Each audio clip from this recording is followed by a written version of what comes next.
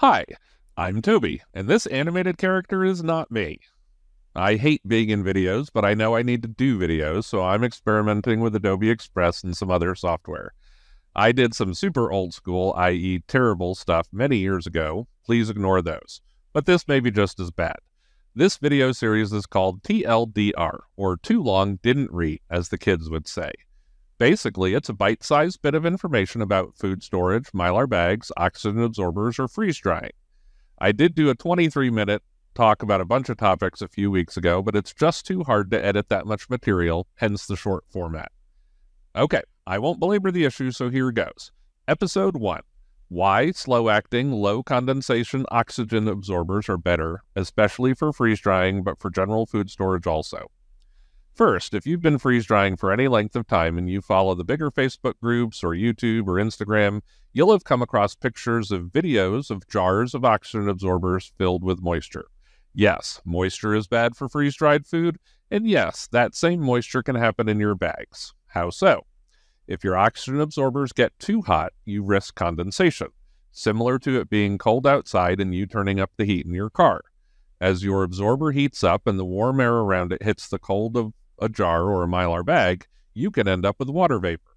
This water vapor then is far easier for your hygroscopic freeze-dried food to absorb. Not good. You've probably also seen videos of folks pulling out ruined freeze-dried food. Sure, it's possible that the food wasn't fully dried when it went into storage. It's also possible that condensation caused the ruined food.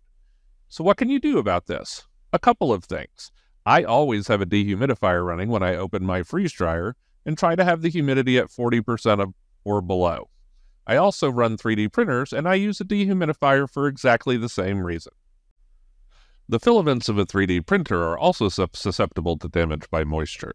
The second thing I do is use low-condensation, slow-acting oxygen absorbers. So what are those? Basically, it's a type of oxygen absorber that reacts in a slow, consistent way over a full week.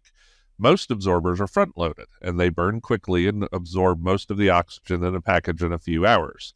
One of the side effects of these types of absorbers is they can get very hot, almost to the point of burning you depending on the particular batch.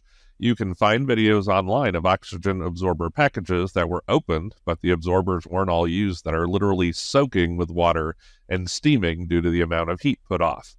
Slow-acting oxygen absorbers work differently. They are mixed in such a way that they produce a low-level, consistent reaction over the course of 7 days.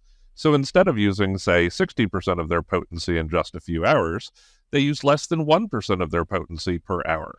This means they react much less strenuously and produce very little heat. Yay! That means little or no condensation.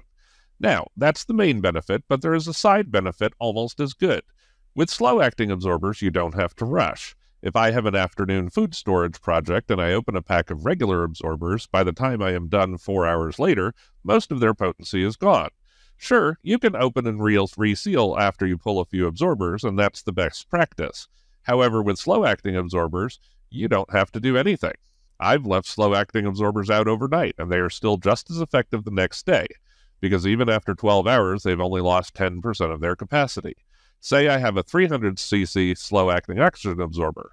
Their normal actual capacity is around 900 cc's. After 12 hours, that capacity is still over 800 cc's, where a regular oxygen absorber is nearly spent and useless after 12 hours. Pretty cool, huh?